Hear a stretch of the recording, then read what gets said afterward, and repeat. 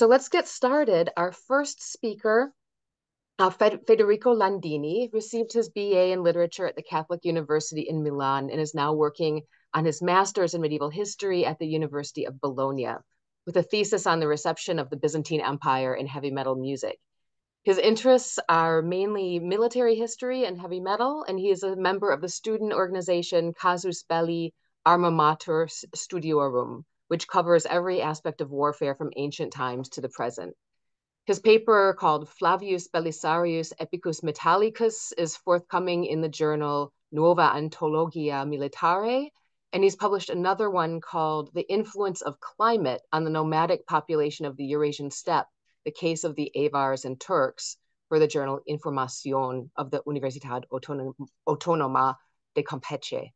Today, he will talk about new bards in town, Bardomagno, Feudalesimo e Libertà, and the reception of the Middle Ages in Italian folk rock. Federico, you may start the screen share. Okay. Allora.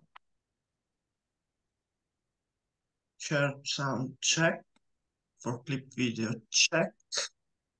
I can share. Where?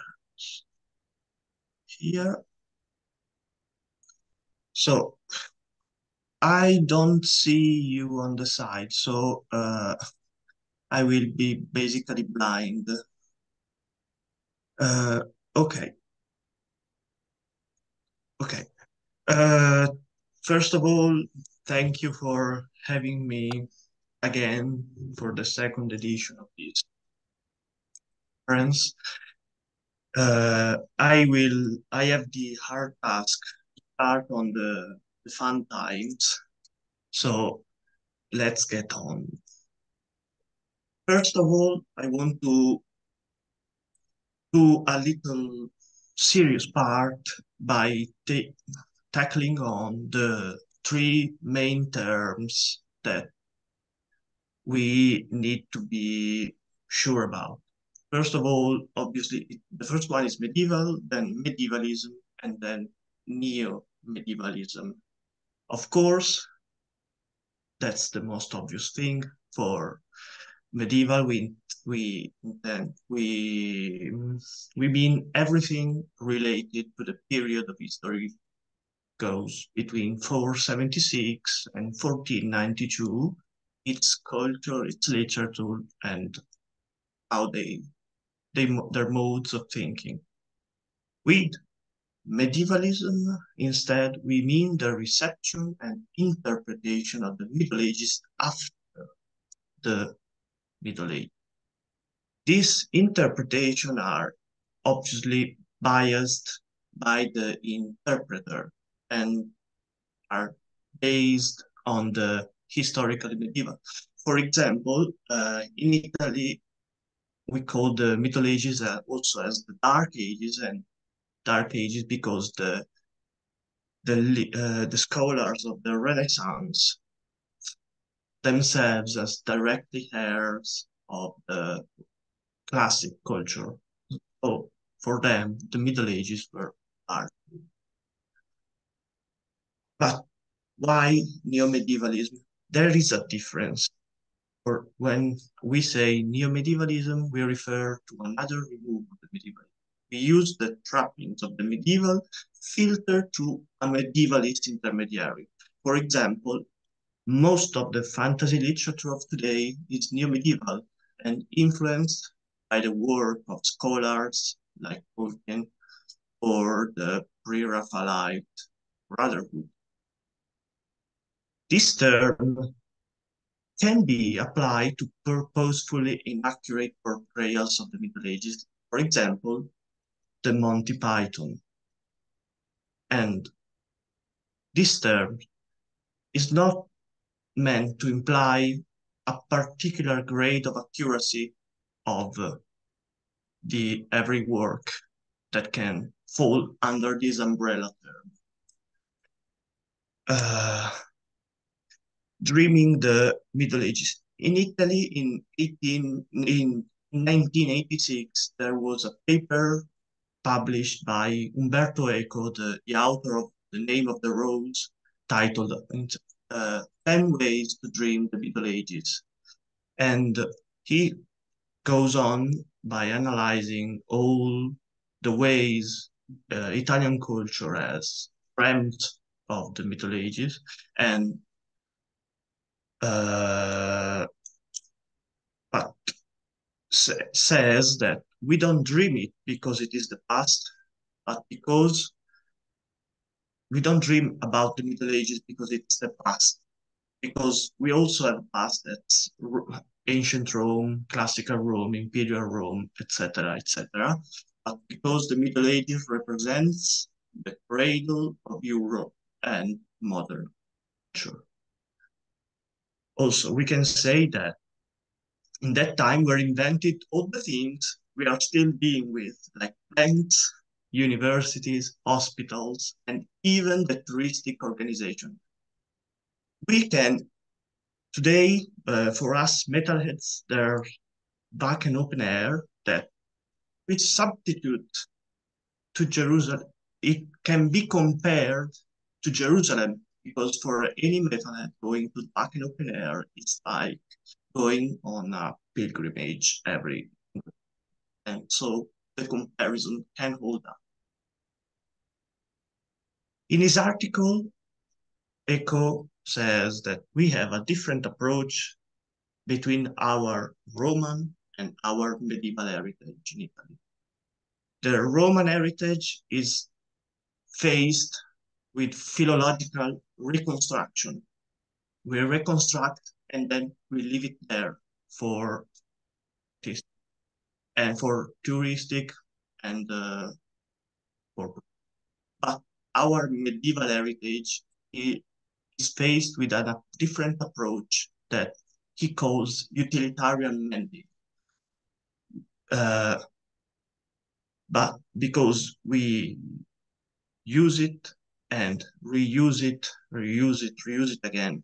For, as I said before, banks, universities, hospitals were born in the Middle Ages, and we are still using them in probably some different ways, but still using them again. But if we reach this Middle Ages only by mending it and not reconstructing it, then every possible dream of the Middle Ages doesn't represent the dream of the Middle Ages, but of only one of the possible Middle Ages. So, if every dream of the Middle Ages, the dream of one Middle Ages, of which dream and of which Middle Ages are we talking about?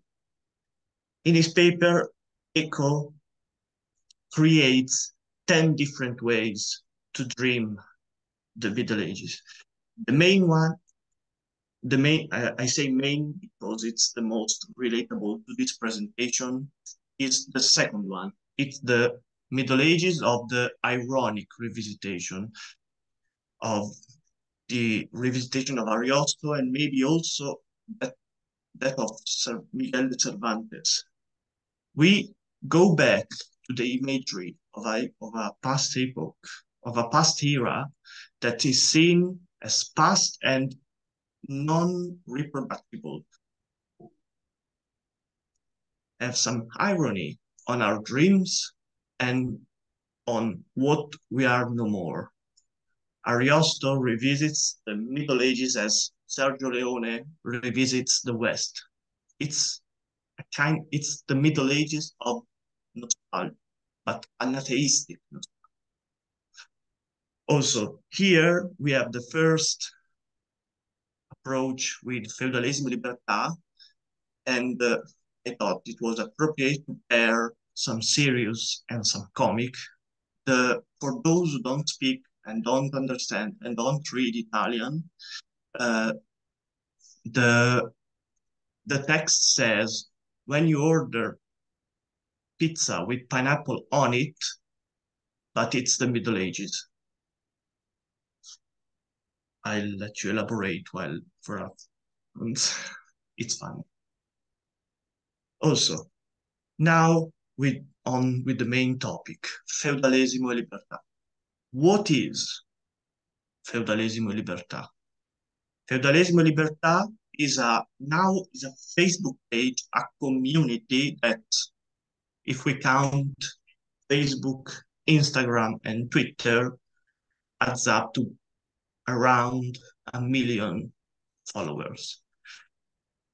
When it was created? It was created in December 2012 by 6 unknown guys with their nicknames, one of it like Bernard Hui, Falter, Fonter, Vogel, Heide, and etc., etc. They were inspired in their dreams for a mystic vision by directly the Holy Roman Emperor to fight against moral and social decay of modern times and to invoke a return to Middle Ages. In the first years of their life as a Facebook page, they presented themselves as a satirical political party with its own program. And believe me, they were taken very seriously. They also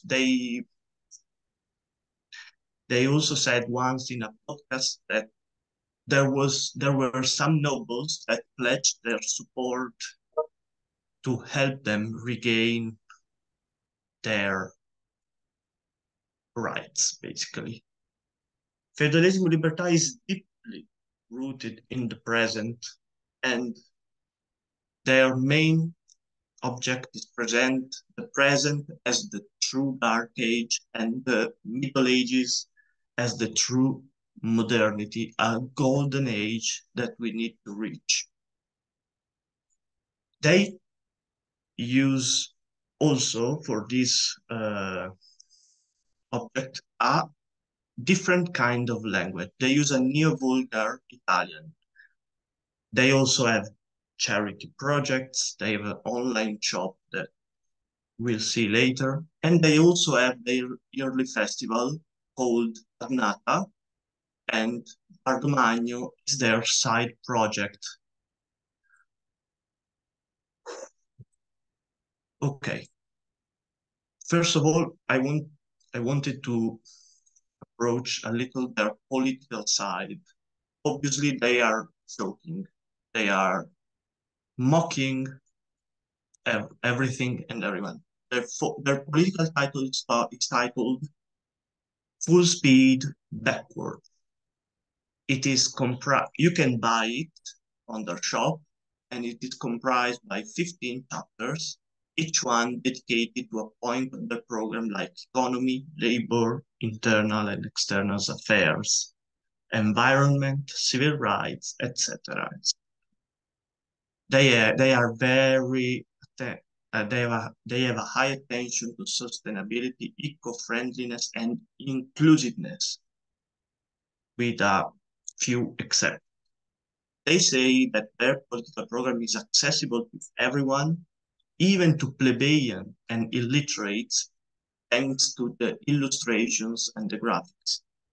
I've said inclusiveness and accessible to everyone. That's not really the truth. Accessible to everyone, but not too obvious. Cathars, Manichaeans, lefties, Lutherans, Anglicans, Orthodoxies, atheists, and wealth. Basically, it's accessible to the partisans of the emperor, and obviously Catholic. This political party is also widespread and has a wide support within all the social classes. We have the Marius the Serf that says, I vote Feudalesimo Libertà because Courbet is the only remedy to unemployment. While Dante, the author of the Divine Comedy, says, I vote Fel because Pope Bonifacius VIII has victory. Here we have a little excerpt of one of their points. Feudalesimo Libertà says no to the scientific research. why they are against it. Because scientific research does not heal the sickness of the body, does not cure the sins of the soul. It is conducted by atheists and rat killers, and it's headed not by prophets or heroes. So, if they say no, what's their counter proposal? It's easy. Quests for the Holy Grail and self-flagellation and hunts like the true Middle Age. Also, they have their proposal for child education. If the child are bored at school, don't like school, and don't come anymore to school, they have their solution. Abolish the schools and open up there, so they can employ themselves in a productive manner.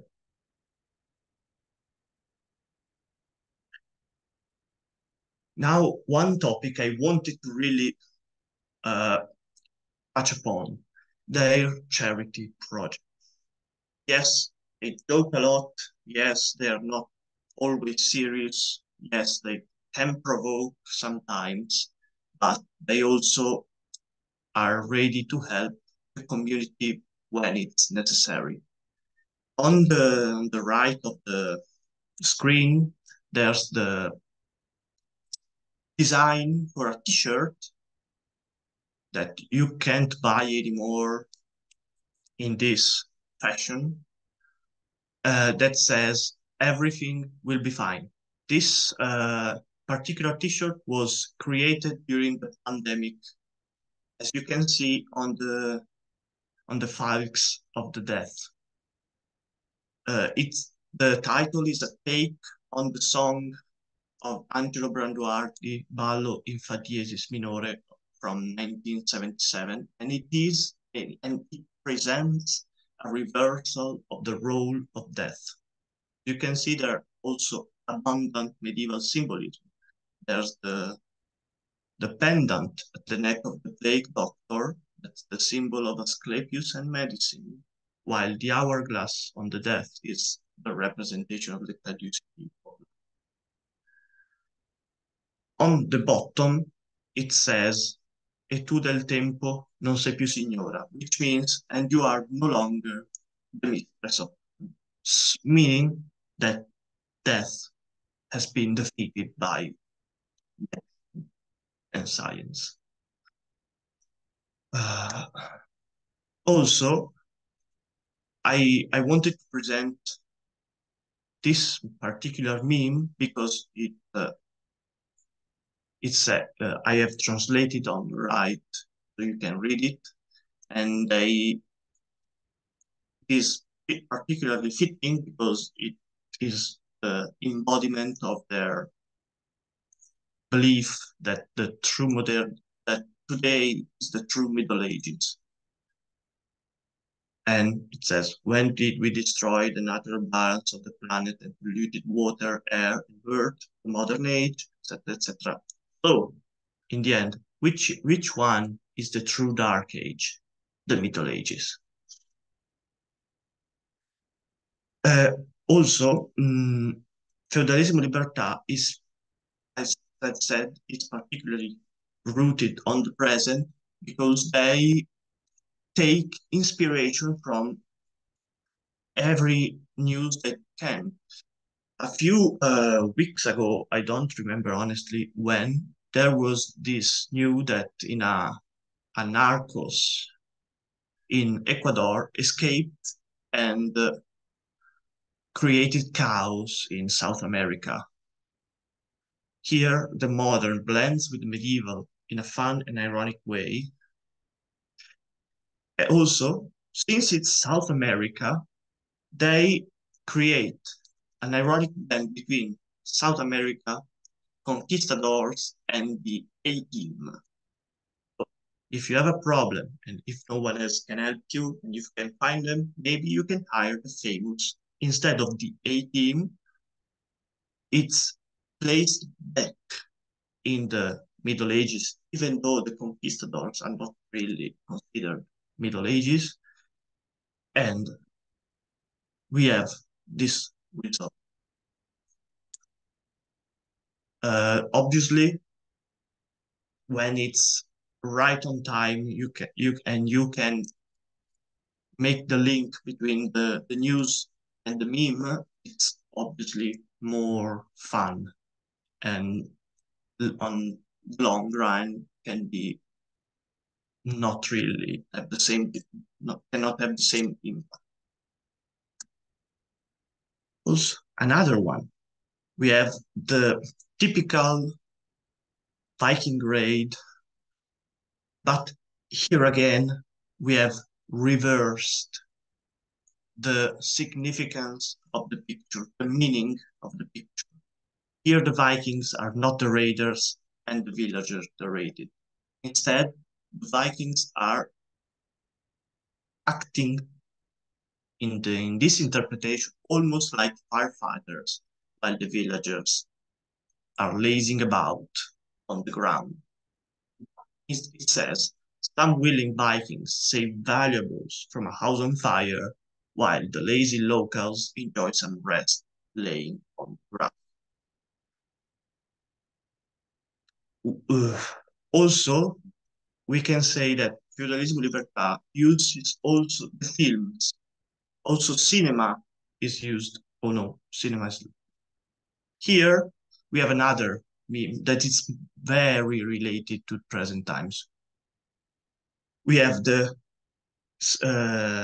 during the pandemic, it was presented to the public the project of the Super League, where the top teams in Europe were going to play together and get basically a lot of money. Here, they take the concept of this Super League and pair it with the Holy Super League that faced the Turks during the Battle of Lepanto in 1571.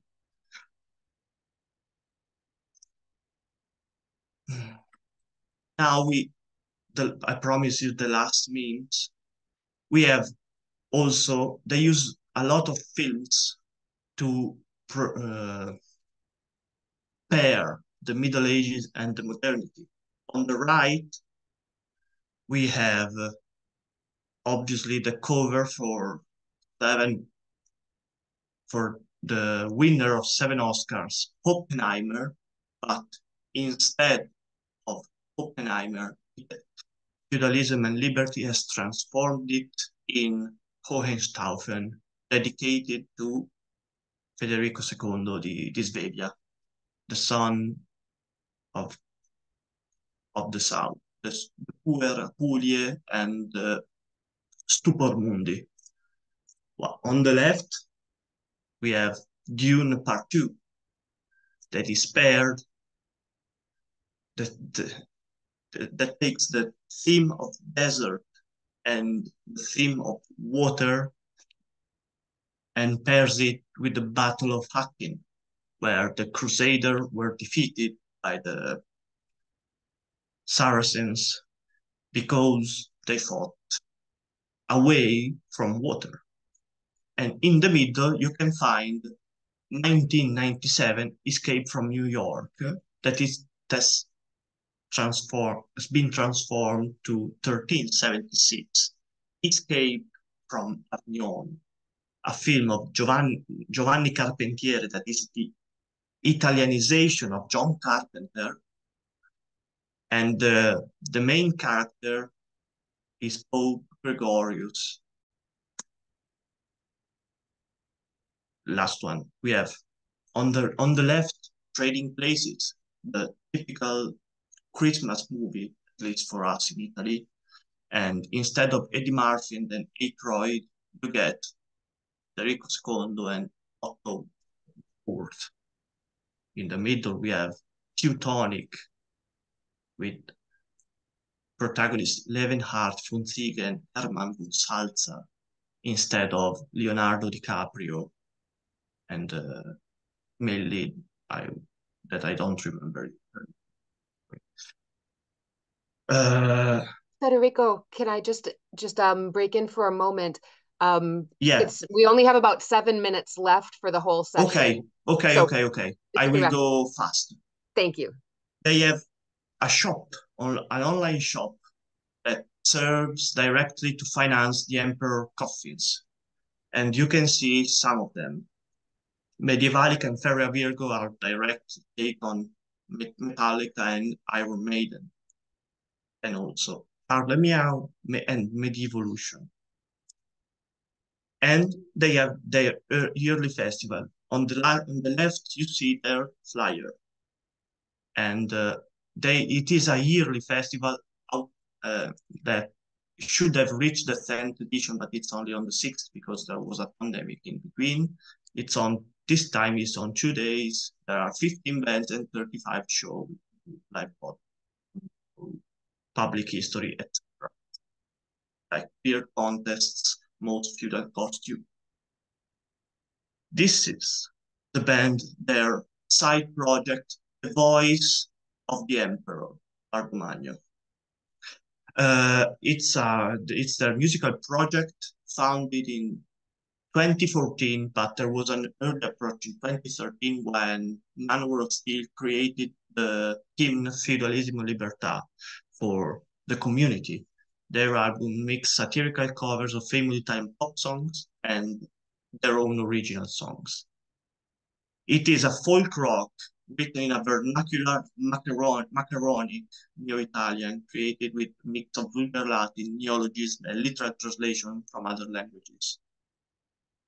This is their first album, and it's mostly a pure medieval rock like Blackmore's Night, want a reference. And this was the lineup. It presents Pope Alemanno I, which is the voice of Holy Martyr, Abdul the Bard, which is from Man of Steel, and the other two guys are from folk rock band, medieval rock band. This one is also their most probably popular and second album that came out after the pandemic. And this is their actual formation, where there are no more Folkstone members, but a part one. Okay, I'll go quick. The first song I wanted to analyze a little bit is Marco Polo. It's their latest single. It came out on the 8th of January because it was the 700th anniversary of the death of the Venetian merchant Marco Polo. Here, as you can see from the album cover, Marco Polo is modernized. It goes from merchant to TikToker, influencer, and travel blogger. And there are more or less 5 kinds of cultural references: Italian, popular, Venetian references, Chinese, and the Middle Ages. I will go quite fast on this occasion because I want to let the picture speak. And if there's something notable, I will highlight for you. So at this point, can I ask if people have questions as we're looking at the images? yeah, maybe you can type them in and I can sort of ask them as we go, because we just have only under 4 minutes left. Okay, no, we can do it later, so I will go directly to the other 2 songs very quickly if you want. Okay. The second song was Scrutabaye, another single published on the anniversary of the Battle of Lepanto. Cover of IOMU is here by Jamie Jamison and the opening title of Baywatch. The video resembles the opening titles of an 80s, 90s TV series, in particular of the Baywatch, which scrutinizes the translation and vulgarization in Italian. As you can see, we have the Baywatch fucking soul. The last one, and the song that I want you to hear directly is Nel mio feudo. It's a song created with the intention of satisfying the desire for revenge of the truly nostalgic. So I have to come out of the presentation a little and thank you for having me and putting up with me by losing too much time on the first.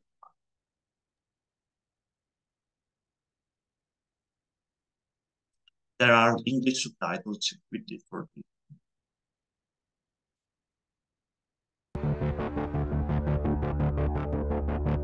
E quando l'aquila oserà e sull'Europa volerà, sarà indietro tutta nel mio feudo.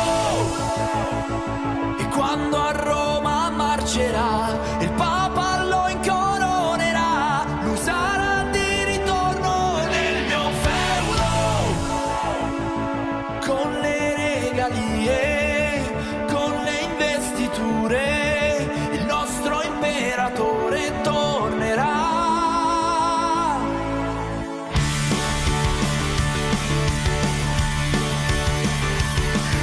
Trattore più non si userà, aratro a mano a volontà, il 5 gleba installare nel mio feudo.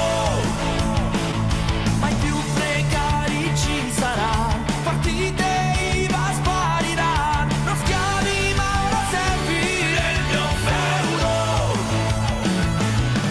Con il salasso, il tocco taumaturgo, monarchia sanitaria regnerà. Privo del mio feudo, privo del mio feudo, ridatemi il feudo, ridatemi il feudo, privo del mio feudo, privo del mio feudo. E solo cose buone lui farà. Razzismo più non ci sarà, chi bianco o nero nascerà, farà meno di zero nel mio feudo. Il voto tuo non conterà, solamente il conte voterà, democrazia e l'Italia nel mio feudo. Con le indulgenze, con le ordalie e gli autocertificati,